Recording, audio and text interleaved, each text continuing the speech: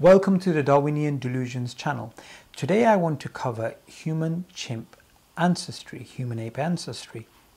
Now this is shown to the public like a brute fact. It's just a part of reality. It's a no-brainer. You'd basically have to be an idiot to deny human-chimp ancestry. This is the sort of pressure that Darwinists actually put on the public through documentaries, through popular videos, through science popularizers. Yet it's quite interesting that when you actually go and look at the academic literature, you find out this is a speculative idea based upon assumptions, and there's conceptual problems with those assumptions. Now, human beings and chimpanzees, we have some similar traits physically. Because of this, Darwinists say, look at this physical trait, look at this physical trait, therefore they have a common ancestor. Well, this is an assumption, and this assumption is known as homology. Similarities are due to common descent. Now, fair enough, you can have that assumption and you can come up with, they have these nice neat diagrams in textbooks, and they say human beings and chimpanzees split up about 6 million years ago. Funnily enough, a few decades ago, they said it was not 6 million, it's 20 million years ago, so they revised it and dropped it by 14 million years. Nonetheless, it's fine if you actually have that, but when you actually look at how they came up with this figure of 6 million year split and how they believe that, why they actually believe that we have a common ancestor with chimpanzees, is because of the assumption of homology. The first thing to realize, it's an assumption, okay? Now, you can't take an assumption and then come up with a conclusion based upon that assumption and therefore say your assumption is true. That's circular reasoning. It is simply an assumption, and if there was no problems with it, it would still be an assumption, and you can't say it's absolutely true. But we know of a counter example to the assumption of homology, which is known as homoplasy, the exact opposite of homology, the assumption of homology, which is similarities which cannot possibly be due to a common descent, such as the marsupial and the placental saber-toothed tiger. One's in North America, one's in South America. They were there, sorry, they're extinct now. They look identical, yet they don't have a common ancestor. Those traits are not due to common ancestry, even though they look so identical. In fact, the placental saber-toothed tiger is closer to a kangaroo than it is to a marsupial saber-toothed tiger. And so homoplasy it just doesn't exist at a physical level, it also exists at a genetic level. So the genes for echolocation in bats and dolphins are identical, yet they are not due to common ancestry. So whether you look at the biochemical level, the genetic level, or the physical level, homoplasy exists. So this idea of human-chimp ancestry, we worked it out, is true.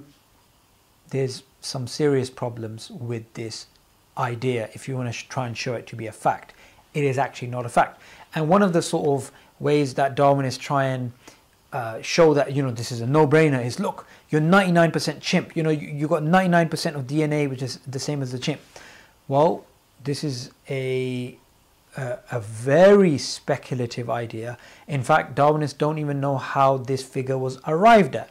This figure of 99%, which was published in 1975 by King and Wilson, this was arrived at assuming common ancestry between human beings and chimpanzees. So they actually discarded lots of information.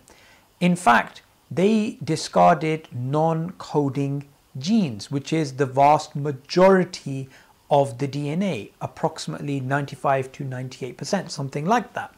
They discarded that in the study, and even what they did compare was very speculative because they compared what was similar and they discarded other things. Now, you can actually go and look at the study yourself, and that's exactly what they did. Now, that study is completely subjective, and in fact, it's rejected by some biologists. I'm actually going to explain why. Now, when you look at similarities, when you try and come up with similarities between human beings and chimpanzees genetically, and this I'm just giving you a reference here, not a chimp, published by Oxford University. The author is Jeremy Taylor. Even though this book, the author does believe in human-chimp ancestry, he makes it clear. He says percentage figures genetically are based upon what you compare and how you actually compare it. So when we look at biomacromolecules and you make a comparison, DNA, RNA, proteins, you can get figures of 99% if you fudge the data like they did in 1975. You can come up with figures of 87%. You can also come up with figures such as 20% if you look at the human and chimp protein similarities. But what's important is you can never do an objective comparison between human and chimp DNA. You can't even come up with a figure. It is actually impossible to come up with a figure.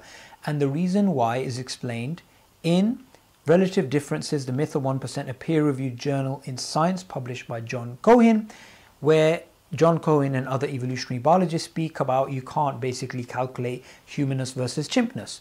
Just to give you a conceptual reason why, these are two different genomes. They look very different in terms of, if you put them side by side, how are you going to compare it? One is actually bigger than the other. You have things like orphan genes, or if you try and do a comparison of orphan genes between human beings and chimpanzees, similarity is actually 0% because they're orphan genes. They only exist in those organisms. So you can't even do an objective analysis.